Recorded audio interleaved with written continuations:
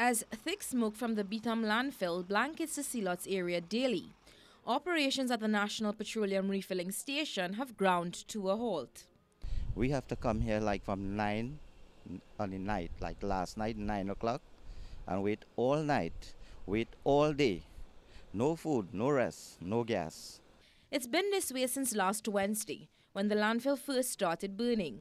And it's really getting out of hand now because there are so many customers have no gas. My phone is ringing off the button every second. And I just have to make stories and tell the customers I fed up of this. Like Emmanuel, many others are at their wits' end. I come in here every day since last week Wednesday and no production. Since in the morning 5 o'clock, the smoke just come up. When the breeze started to blow, it just go away, and they're using that as a strategy to lock off the plant for the whole day.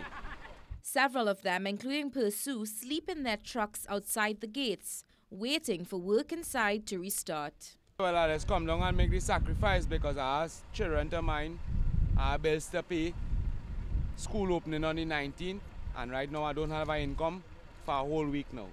And I'm working on commission, and if I don't get the gas, I don't have nothing.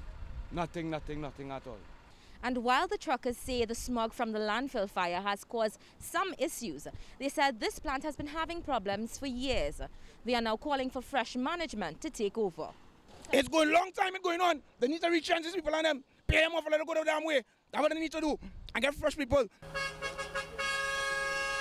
But while they are angry, NP Chairman Zahid Hussain says there is nothing the company can do. He says the workers cannot function in such a toxic environment. He also denies the truckers have not gotten any refills since last week.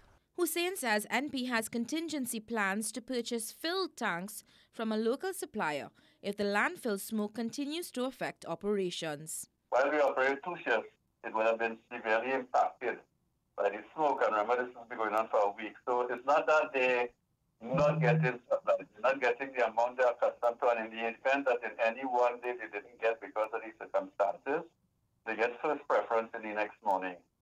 Sharlene, Rampersad, CNC3 News.